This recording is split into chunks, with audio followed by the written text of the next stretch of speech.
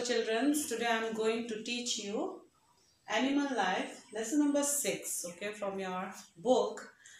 So there are different millions type of animals are there on this earth, okay. Some animals such as amoeba are very tiny, very small, that even we cannot see from our naked eyes also, okay. So when we see, we can only be seen under a microscope. Some such as the blue whale or a huge, very huge, like many times the size of an elephant. Animals live in many different kinds of surroundings. They are found in forest, rivers, seas, pond, desert, mountains, snow-covered area, air, and even in our home. The surroundings in which a living organism live and survive is called habitat. Animals have different features that help them to survive in their specific habits. Animals have different types of body. They have some animals, they have a covering types of shape, okay, like different body covering. Like some animals such as snails, turtles and tortoise have a shell, okay, the hard part of their body that protects their soft body inside the shell. Fish and reptiles have a scales to protect them. Fish have thin scale and the reptiles have very hard scales, leathery scales. Birds have feathers to protect them, keep them warm and help them to fly. Mammals have their hair on their bodies to protect them and keep them warm. Animals like polar bear have a thick covering of hair called fur. So these scales, these fur, these hairy types, the shells, the scale, they all protecting animal, okay, from the warm and different types of weather. Different eating habits. Animals also have a different eating habits.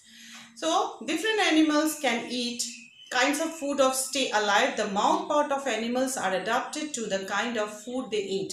Like in animals that eat plants, animals such as cow, sheep, goat, zebra and horse, they are the plant-eating animals. They are called herbivorous. They have sharp front teeth to cut or bite the plants and large flat back teeth to grind the food. They grind with their teeth grass and all. So they have a flat backside, flat molars like teeth, and the front side is a flat sharp teeth to cut the leaves.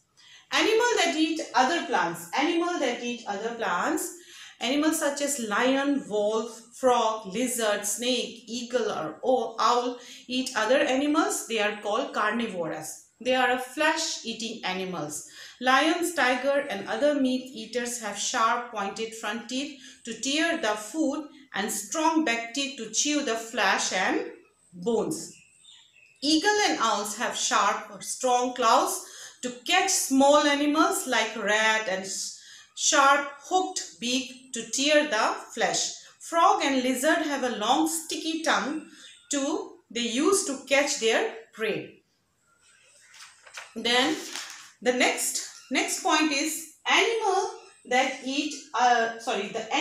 eat both plants and animals. Some animals they are eating plants also, and some animals they are eating flesh also, direct small animals also. So they are calling omnivorous animals. Duck, fowls, humans and bears eat both plants and animals. These animals are known as omnivorous. Fowls eat grains and worms. Human eat both vegetable and meat. That is why they are calling omnivorous animals. Different methods of breathing. Animals have different covering shape also, different eating habits also, and like that also animals also have different breathing habits. They have parts in their body to breathe, okay. So some animals breathe through the lungs, like we have 2 lungs to breathe, okay. So mammals, birds and reptiles breathe through their lungs. They have 2 lungs which are connected by a breathing tube to the nostrils like nose, the end of the holes, okay, from the nose. This is called nostrils. Air is breathed in through the nostrils and fill the lungs. The lungs become big when air enter. The lungs exchange the oxygen in the inhaled air with the carbon dioxide produced in the body. The air is then breathed out through the nostrils again. Some animals breathe through moist skin. Moist skin, like earthworm breathes through its moist skin. So does the frog. When it's in the water or on the land, the frog breathes through its lungs. Okay, when the frogs in the water, frog is using their skin, and when the frogs comes on the land, they are using their lungs. Some animals breathe through body holes. Like insects breathe through their tiny holes called spiracles. On both sides of their body, the air that enters reaches all parts of the body through small tubes called breathing tubes. Some animals breathe through gills also. Fish, tadpole, prawns, and most animals that live in a water breathe the air dissolved in water. They have gills instead of lungs. They take in water through their mouth. As the water passes over the gills, the dissolved oxygen is taken in and carbon dioxide is given out. So animals now, they have different methods of breathing. Some animals, they are taking from the lungs. Some animals, they have taking breath from the gills. Some animals from the moist skin, and some animals from the hole. Okay, like that, animals also have different methods of moving. Different types of animals, they are moving in a different way. So here written, animal moves to look for food. Because of the food, they are moving. They also move to escape from enemies and find shelter from heat, rain, and cold. They move on different ways. Some move slowly and some very fast. Some moves over small distance and some moves over long distance. Animals that move on land. Many animals living on land move with the help of their limbs. Lion, tiger, elephants, and many other walks on four limbs. Four limbs like two hands and two legs. They are called, these two hands are called forelimbs and the legs are called hindlimbs. Okay. So the front limbs are called forelimbs and the ones behind are the hindlimbs. Cheetahs, horses, gazelles and zebras are good runner. They use their strong legs to run fast. Rabbits and hares hop, they are jumping. Instead of walking, they are jump. Okay. Their hind limbs are very strong and longer than their forelimbs. Humans can stand upright and walk on two legs. Their arms are the forelimbs and the arrangement of the thumb and the other finger helps human to lift, hold and grab things. Snakes and worms do not have legs. Okay. They have scales. Snakes move by covering and straightening its body, and worms shorten and elongates its body rapidly to move. They have scale. With the help of the scales, they are moving forward.